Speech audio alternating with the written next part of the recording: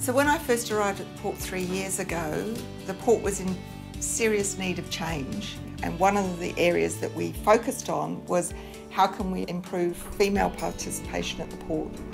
We were curious about why we had so few women coming through the operational area. So we did an aptitude test for crane driving, and we were quite surprised that the women proved to be far more adept than most of the men. And we're really proud that one of those women has now gone on to be the world's youngest portainer crane driver.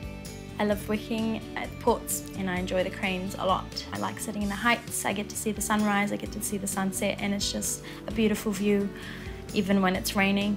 I can push myself all the time. You can never just perfect the crane. There's always something you can do better, and I like being better than my old self.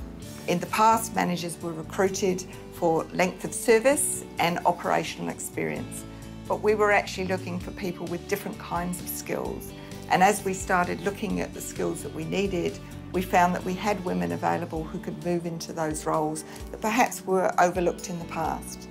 So I started with the port 15 years ago and came in as Ports of Auckland's first female ship planner. Before the diversity initiatives were implemented, I really questioned my longevity at Ports of Auckland, and now I see a bright future for me within the organisation.